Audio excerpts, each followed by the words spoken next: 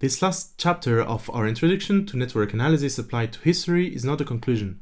Rather, it is an opening to some of the challenges that currently occupy our community. Even more than the previous chapters, it can only be a very brief evocation, as these questions are of crucial importance for the development of the discipline. I therefore want to evoke in particular the notion of temporality, as well as that of multi-layer system. First of all, the study of temporality is the foundation of historical studies, of course. Without the flow of time, there is no object of study.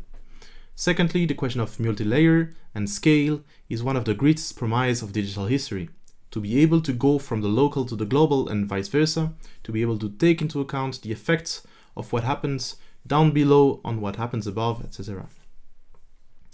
Taking temporality into account in network is above all a question of visualization and exploration. Indeed, it is not conceptually complicated to imagine that relationships can have a beginning and an end, or a unique moment of existence. It's therefore quite natural to model networks that change over time, that take into account what happened before or what will happen after.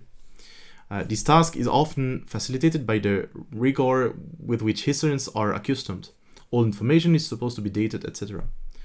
It's obviously more complicated when we are talking about interpersonal social networks that are not based on historical sources that can be formalized, but solutions can be found. When does a friendship begin and end, for example? Good question. But technically, the implementation of these good ideas is really a problem. We lack the tools and probably the creativity to invent solutions that allow us to explore temporal networks efficiently. In fact, we are limited by our own ability to read a changing graphical representation, or to understand the evolution of a structure in a complex dataset. I don't necessarily go so far as to say that this is a definitive cognitive limitation, but it probably has a lot to do with the fact that we are not used to seeing a network evolve. We'll look at a few ways to do this, but since an H&R lunch lecture was held very recently on the subject, I'll refer you to this talk by Ramona Roller. I also refer you to Claire Lemercier's article Taking Time Seriously. The search for solutions to represent temporality in networks is not a recent phenomenon, as this 3-decade-old example shows. While we usually try to date the relations, this visualization shows that we can also date the vertices of the graph. Here we see the proximity of charities in New York at the end of the 19th century. The vertices are placed on a vertical timeline at the moment their first relationship appears. This does not account for the fact that most of these organizations are active for decades, but if what we are interested in is the triggering moment when they affiliate members of other organizations, this does the job. In fact, it's a kind of family tree, an elegant way to take into account temporality without making the graph vary, at the cost of expensive visualization sacrifice, of course. One way made relatively common by many visualization software is the addition of a slider that allows you to choose the portion of time you want to display. Efficient for exploration, it is less obvious to use for the average user. If you let the slider move by itself, as this system sometimes proposes by default, you are faced with a network that moves in all directions, jumps from one corner to another of the screen, like a living cell under the microscope. We therefore lose part of the overall view, and it's difficult to follow the trajectory of a particular vertex. Note that the question of maintaining the so-called mental map of the network is a very current concern of the visual studies community. There's a lot of work on this subject at the moment. Another way to proceed is to compute the total network and then maintain the position to create a shaded version on which we superimpose only the vertices and edges that are actually activated at the chosen time.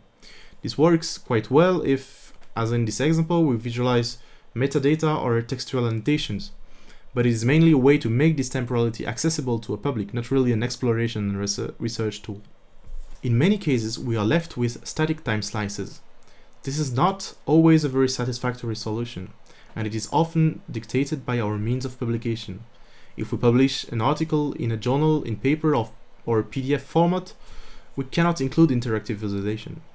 But often it is also a way to be sure that the graphical representation on which we base our own interpretation is the same as the one we make available to our reader, which we can never be sure of with an interactive visualization.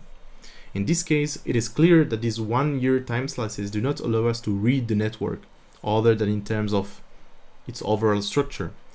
We understand the increase in quantity, we see clusters forming and deforming, as well as certain vertices emerging from chaos, but it's impossible to delve into them more precisely.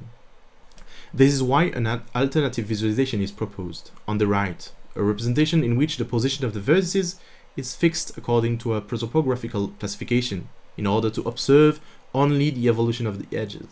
This makes it possible to maintain this mental map, and even if the density of the network leaves no room for a diagrammatic reading anyway, it's easy to see which group is activated at which moment, and in connection with which other group. But still, even if playing with several specializations of the same datasets allows to compare an object from several angles, the rendering of temporality is problematic. The second modeling issue I want to introduce here is the study of networks expressing themselves on several levels or layers. We have seen that affiliation networks, two-mode networks, already contain a form of verticality. But when we are interested in historical objects, there are rarely only two types of vertices and relations. The problem we have when dealing with issues involving verticality is that we are technically and conceptually limited by the fact that we generally express ourselves in 2 dimensions and are unable to think in more than 3 dimensions.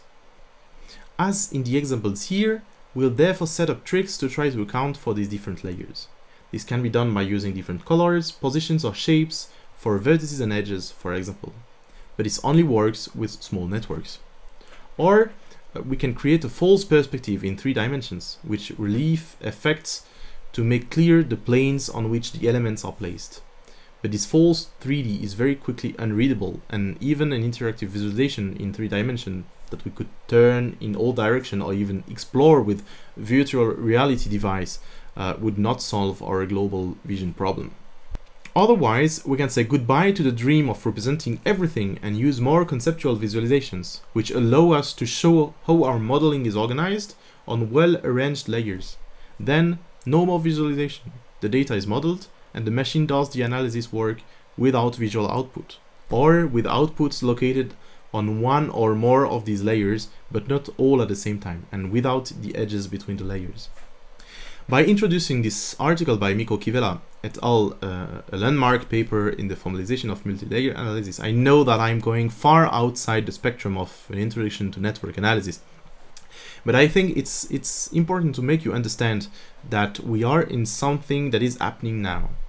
And it needs to be given importance because our historical topics require complex modeling like this if we are to go beyond the obvious approach. Thinking of our historical object as a multi-layered system does not have to be complicated. We can keep things very simple, but it's essential to be aware of potential layers or the facets with which to look at our dataset differently. Most of the time, we start from a simple layer, composed, for example, of individuals and interpersonal relationships. Often, these individuals also have relationships with entities located in another layer, for example, institution, with which they are affiliated. There are relationships on each of these layers, but also between them. In an affiliation network, it would be precisely the two-mode network that we'll project next. But we can imagine other levels with other layers and relationships between them. In our case, this could be the state entities above the institutions. And this multi-layered model can vary depending on several parameters. We can, for example, add a temporal dimension to it and observe the variations of the system along this axis. Or we can look at different types of relationships or different contexts. For example, the world of social relation, the world of economic relation, etc. In short, even if it looks like a conceptual monster, it is simply the reasoning that we already do when we prepare our network analysis. And let's be clear, the goal is not to create such a representation by mixing dozens of layers, but really to choose precisely which layer or group of layers we want to study. In fact, this conceptual tool of multi-layer network analysis should allow us to develop analysis scenarios. For example, we could work on a network for the circulation of goods and people between port cities. We would be interested in the level of local exchanges, then maritime traffic, then diplomatic relation between territories. The whole thing could be divided into several facets depending on whether we are interested in different types of goods, etc. To use an example that has been used a lot previously, we could look at an affiliation network. But rather than working on the individual level, we would focus on several institutional layers, one level with organizations and one level with committees involved in this organization, for example. This would make it possible, for example, to see if the organizations have relationship with each other that correspond to the relational work they do at the meso-organizational level. Or from a social history perspective, we could model interpersonal relationships that evolve over time. We will then be able to see if the evolution at the personal level is the same if we look at this social microcosm at the level of the groups in which individuals participate. So, all these questions are not really answered at the moment, but I hope that these few quick introductory chapters, while not giving you the technical and conceptual tools, have at least given you something to think about and encourage you to dig deeper. Thank you for your attention.